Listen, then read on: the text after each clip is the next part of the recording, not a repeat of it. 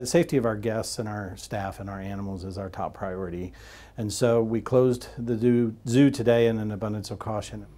This morning at approximately 7:20, one of our staff found that our 3-year-old male Jaguar Valerio was outside of his exhibit, and the animal was darted and within a few minutes started to go to sleep. And after that, he was transported back to his night holding, and by about 8:20 this morning, he was safely inside the building. But we'll be continuing to investigate the situation to find out exactly the facts behind this, and then we'll adjust our protocols. Audubon is a member of the Association of Zoos and Aquariums. We have been since 1981, and part of our accreditation process with them is to have very strict protocols in place to deal with situations like this. We drill for just these situations, and I'm happy to say, and I'm proud of our team, that they responded exactly the way that they were trained to do and the way we practice it many times a year. So unfortunately, during the Jaguar escape, we did lose some animals to the Jaguar, and some of our alpacas were impacted.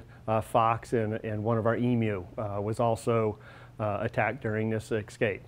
And that has a fairly large impact on our staff. You know, our staff truly care about these animals, not just care for these animals. We have counselors coming in, grief counselors, to talk to staff to help them get through this. You know, nothing's going to happen to the Jaguar itself. Unfortunately, it was doing what Jaguars do. We certainly are not going to euthanize the animal over this.